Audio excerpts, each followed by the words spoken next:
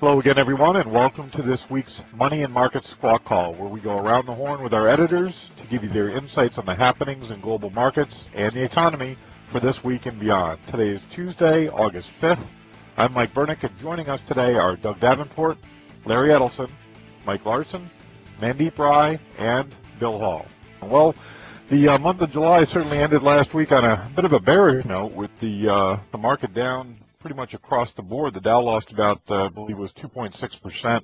S&P 500 and NASDAQ were both down about 2% last week. In fact, for the entire month of July, we saw the first decline for U.S. stocks since the year began in January.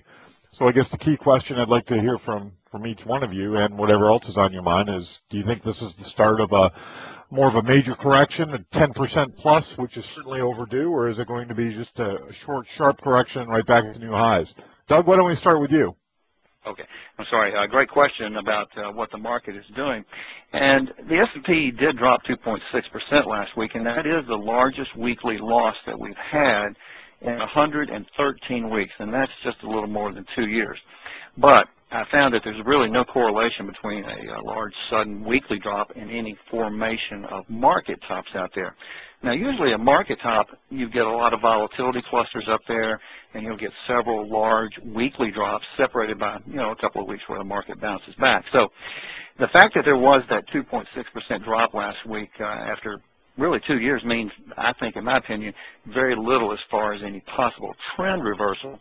And I don't think it should be used as an indicator of a market top. Now, a market top may be forming, we don't know, or maybe not. But the 2.6% drop after 113 weeks is not a sign for it yet. Now, if you look, I get some of my notes that I have. On a shorter term basis, a long term, the trend is still up. On a shorter term basis, what we're seeing here is just a technically driven oversold bounce from last Friday's low that we saw around 1914. And we retested and tested that yesterday and defended it, and we had a nice day up for Monday. But the market has been in a rectangular box, and I like to use these boxes because you can see it graphically. Since the 1st of July, we've been between 1952 on the top and 1952 on the bottom, and 1991 on the top.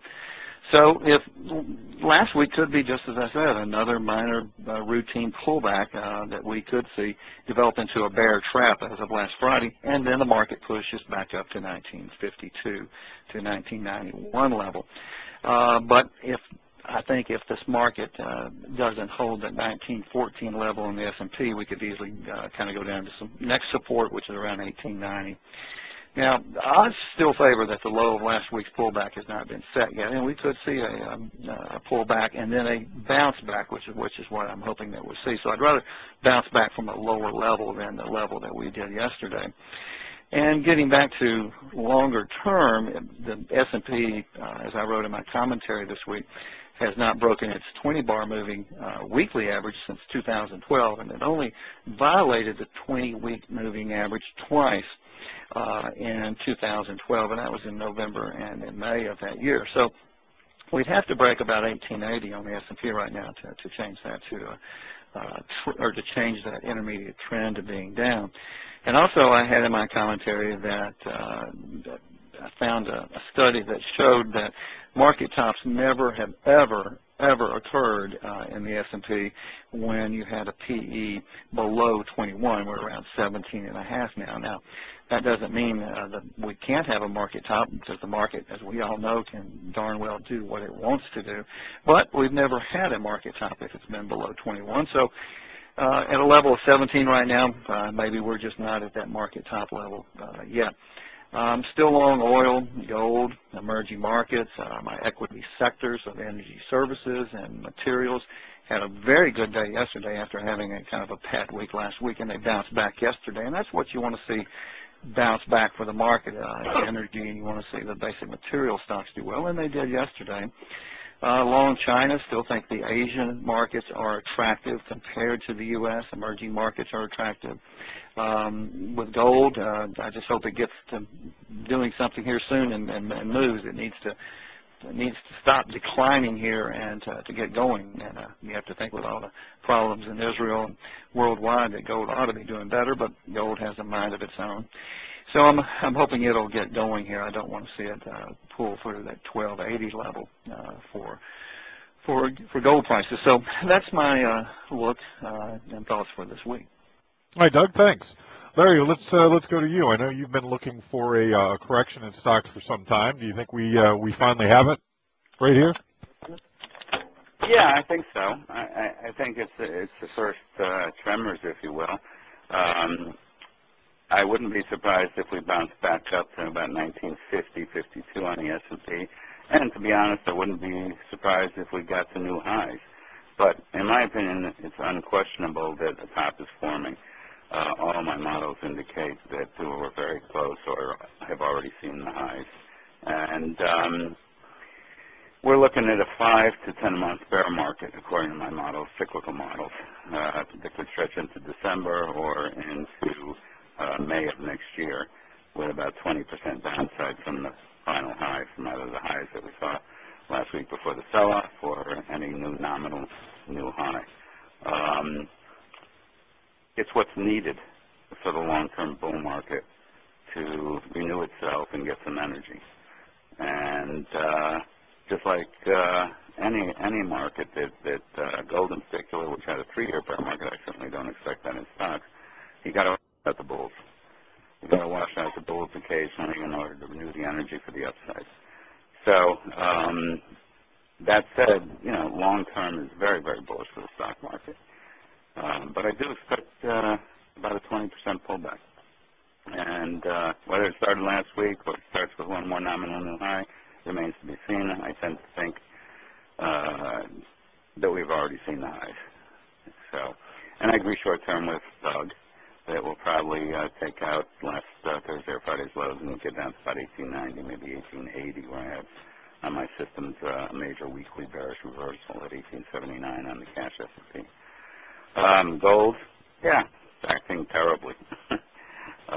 But it's still well within support and confines for a rally up to first 1330, then 1360, then 1395. And we just might have to wait a little bit longer for it to unfold because the summer seasonally weak period for precious metals. Oil, I also agree with Doug, looking very strong, intermediate and long term. And the dollar is acting very, very strong. Again, that's, because of the euro and what's happening in Europe, and also smarter, savvy money that wants to get out of Russia is leaving in droves, even though Putin's popularity is about 83% in the polls. There's a lot of smart people in Russia with big money that just don't want to have their money tied up in Russia. There are a lot of stories, there have been a lot of stories that I've seen in the Financial Times recently, Wall Street Journal. Russians are buying property, high-end property in Manhattan and not in L.A. And I can tell you here in Thailand, they seem to love Thailand. Russian money is pouring into Thailand. In fact, entire towns have been taken over by Russians, like Pattaya on the Gulf of Siam is basically a Russian Thai town now, with all the street signs in Russian and Thai, and they even have their own Russian TV station in Pattaya. So this is capital flight, which is all good for the markets longer term, from commodities to equities in the U.S., not so much in Europe. I also agree with Doug on Asia. Asia is ripe for a huge rally, and whoever says, they haven't disconnected is going to be surprised, because Europe and U.S. is going to go down and Asia is going to go up. And that's really it. That's an interesting point. So you think that Asia and emerging markets, you're specifically, I would imagine, talking about China and some of the peripheral countries, Thailand, Indonesia, you think they can rally even if the U.S. and Europe are in a 5-6 month bear market? Yes, I do, because first, technically and cyclically, they've already had their bear markets.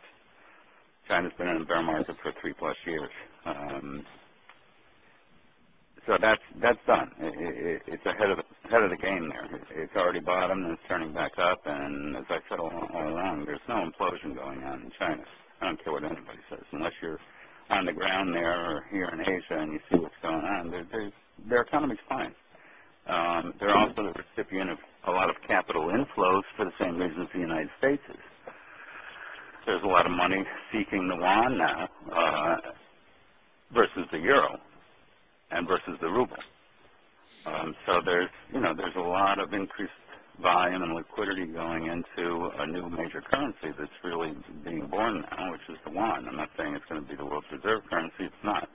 But it's becoming each and every day a much more liquid, deeper currency to be parking money in than many other currencies. It's really, right up there. In fact, I read an article a couple of weeks ago. I'll have to dig it out and circulate it. But the renminbi is now the second largest currency in the world in terms of volume and liquidity. It's beaten out the euro. And not in all respects, but in some respects. Interesting. So kind of a sign of things to come. Well, thanks for those thoughts. So, very interesting. I'm very optimistic. Yeah. I mean, just look at Thailand, up 22% for the year. 7 months, basically, despite a military coup. Indeed, the Asian emerging markets have certainly been leading the pack here for a little while. All right, well, thanks for those comments. Let's see, let's go to Mike Larson. Mike, we had that Fed meeting and a little bit of the angst perhaps that we saw in the stock market last week. Might it be something to do with the fact that folks are worried the Fed may have to raise rates sooner rather than later? A couple of Fed governors indicating that. What is your take? Yeah, sure. If you want to know why the stock market really got hammered, don't look any further than the junk bond market. If you put up a chart of JNK or HYG, kind of the two main ETFs that track the junk bond market, you'll see they got destroyed in the last 2 weeks or so. HYG and JNK both had the worst declines, going all the way back to the taper tantrum last spring. So bottom line is, what's driving that? Well, there's been obviously irrational exuberance in junk bonds fueled by Fed easy money, and even the mere talk of potential Fed pulling out of money printing. We saw how that ignited the first round of a taper tantrum, and this was kind of a junior taper tantrum in select portions of the bond market and obviously the stock market this time around. It's crazy to see that when we have 6 straight months of 200,000 plus job growth, which is basically the best since 1997, we see several other economic indicators that are all at levels not seen since, pick your number, 2005, 2011, 2007. All the indicators suggest the economy is in much better shape now, and I'm sick of hearing a lot of whining about that. The indicators all point in the same direction, yet that's bad for stocks because it means the Fed may have to stop its policy that's calibrated for a crisis that hasn't been with us for 5+ years. So I would say that my general view of the Fed in my corner of the markets is that the Fed is way off sides on its economic pessimism now, just like it was way off sides on its economic optimism back in the mid-2000s, and they're going to have to get on sides over time. So that process is going to lead to some dislocations, in some of these areas where valuations have been stretched. Rather than just trying to go long the entire stock market or short the entire stock market, what I've been trying to do is focusing on kind of the winners and sinners, companies that might benefit in these markets and those in sort of their own private bull markets, even as the broader market's doing its thing. And I think that makes sense simply because the correlations in the market aren't like they were in the mid-2000s to the crisis when everything went up or everything went down. There's really a lot more differentiation there. Just to pick on a couple sectors, energy's done very well up until this correction over the last couple of weeks. Healthcare, some of the hospital stocks that I've been recommending have done extremely well. MLPs have done very well. Meanwhile, you've seen some companies like food stocks, after having a very strong early start to the year, have gotten hammered. So you've got a lot more diversification or a lot more difference in performance. So, I'm trying not to focus on is the S&P up or is the S&P down, and I'm just trying to find some individual companies that are going to be winners from some of these private bull market sectors. I mentioned healthcare. Steel was another one that the steel stocks have all broken out. Chinese stocks, after performing terribly for a long time, China is now coming back as the economic data gets better there. So, I think as an investor, you've got to get a little more granular here and focus on what's working and what's not working, and buy one and sell the other. Okay, interesting. Mandeep, how about your take on markets right now? Hey, Mike. Hey, hello, everybody. So those that have been complaining about the complacency and the lack of a pullback in the markets obviously saw that thrown out the window last week. The VIX rose, markets dropped, yields dropped. And to your question, Mike, I think it was a good thing. I think the complacency drew on itself. It attracted market participants that were lured by that never-ending, continual bull rally.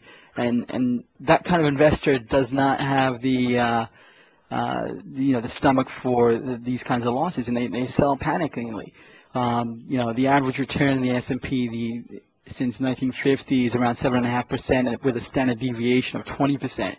So in any given year in U.S. equities, you could stand to lose 20% of your money.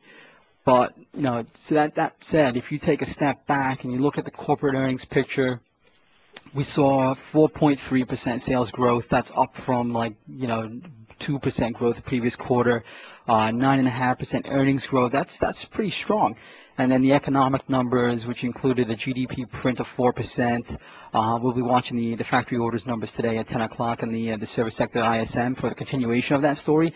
But, things have been favorable. In terms of the overall economy at a macro, micro level, there's been geopolitical, there's been noise, the crisis in the debt holders in Argentina have had to, face the default situation there.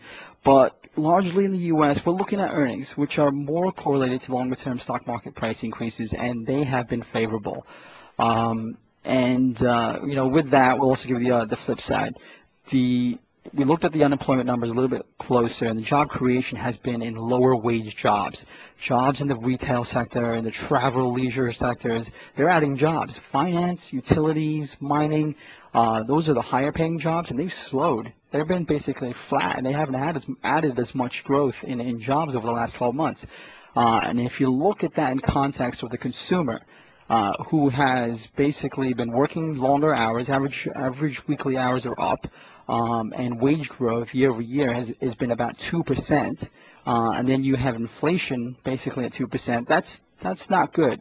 You want to see more real growth, not just nominal growth, in wages for consumers. So they need to go out there and spend more money, have businesses be more confident about future growth prospects, invest more in their businesses. And continually to feed itself in that cycle. So there's some good and some bad, but we think there's more good than bad. I think this pullback is something that we had been waiting for, getting some of that hot money out of the markets, and we took it as an opportunity to carefully enter into one of our more compelling investments that it proved itself over and over again.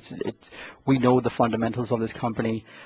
We know when the stock price is on sale. So that being said, it doesn't mean that it can't go down. There's going to be more complacency. There's going to be more risk taken off here. But we think the risk reward fundamentals for such plays, like Mike was saying, on a stock specific basis, if you know the stock, there could be opportunities to get in at better prices here. So, with the emotional selling, we think we got a nice overdue gut check. It could be more of that, but it took some of the hotter money out, and it's giving us opportunity here for more longer-term oriented investors. All right, good buying opportunity. I appreciate your views. You got it. Bill Hall, let's go to you. You've been talking recently about the possibility of seeing some sort of a credit crunch or credit crisis, and sure enough, over the weekend we saw that Portugal was forced to bail out one of their biggest banks. Do you think this is the tip of the iceberg and there's more to come? What are your views? Well, that's a good point that you just made, Mike. I believe that, yes, we live in an over-levered world, so you start with that supposition. There's still way too much debt in the world. Do I think that we have an imminent credit crisis? No, because I think that we were able to work through the Argentinian problem and the problem in Portugal. So leads me to believe that, you know, we're not on the edge of any crisis, but we still have not resolved the issue as it relates to just living in an over-levered world, a world where there's just too much debt. I sort of look at the problems that we have in the junk bond market a little differently than Mike Larson does. I look at that those ETFs declined because the world was worried about default risk as opposed to interest rate risk. I still think interest rates are going to be low. We're back below 2.5% on the U.S. Treasury 10-year. I mean, the Portuguese 10 years just at 3.67%. I mean, German bonds, their long bonds, you know, are below 2%. So, you know, I believe we live in an over-levered world. I believe that what Mandeep talked about, the U.S. consumer under big pressure because of wage issues. Yes, we're adding jobs, but those jobs are not high-paying jobs. So until we can get the economy moving again, and I don't see any signs. Now, that's what makes a market, because other people do see signs. I think we're still slow growth, low interest rate, low inflation world. Okay, so you would basically stick to your investment strategy as it is now in that kind of an environment, or are you looking to be more defensive? I'm not looking to be more defensive. I just think I'm looking for where there's more growth, and right now there's plenty of growth, well, there's more growth, not plenty. I mean, restate that, but there's a lot more growth in the emerging markets than there is in the developed world, meaning the U.S. and Europe. So, and those valuations have become compelling, even though the emerging markets have rallied a little bit. And it looks like there's some liquidity flowing back into those markets. The issue is, when you're an emerging markets investor, you can be right as rain as it relates to your economic forecasts and your company forecasts. But if you get investment flows going against you, you're just going to get crushed. And what had happened there for a while was people just didn't, or institutionals just didn't have the appetite for the market risk in the emerging markets, and people are starting to gravitate back towards those markets because valuations just have become compelling. So I'm looking at the developing world, the emerging markets, and I think the way you can play that is through either pure play ETFs on emerging markets, or you can buy very large cap U.S. and European companies that have a large portion of their sales in the emerging markets. Indeed, it certainly seems like the money flows are back in favor of emerging markets. Thanks, Bill.